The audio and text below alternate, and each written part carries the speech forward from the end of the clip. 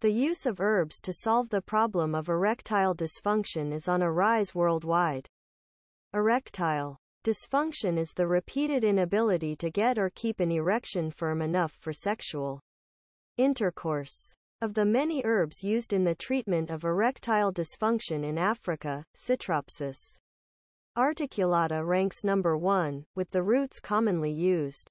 Citropsis articulata is a popular plant in Africa for its aphrodisiac properties. Traditionally in Uganda, the tree is called omuboro or cotumburo, which literally means sex tree. The plant naturally grows in forests and men in Africa uproot it to obtain the roots for treatment of erectile dysfunction.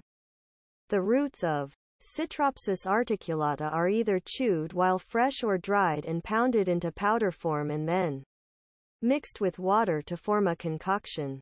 The increase in testosterone level has been reported as one of the mechanisms through which Citropsis articulata boosts sexual performance in men. Research indicates that Citropsis articulata has the ability to influence synthesis and release of testosterone from the testis into blood circulation. This is attributed to the presence of phytochemicals such as saponins and coumarins that have been previously reported to increase testosterone level, thus supporting the traditional use of Citropsis articulata in the treatment of male sexual dysfunction by local communities in Africa.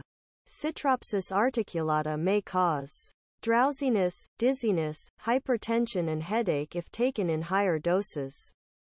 Please consult your physician or pharmacist in case you manifest any of these side effects. Take after a meal and don't add sugar to it. Subscribe to the channel for more videos. Thank you.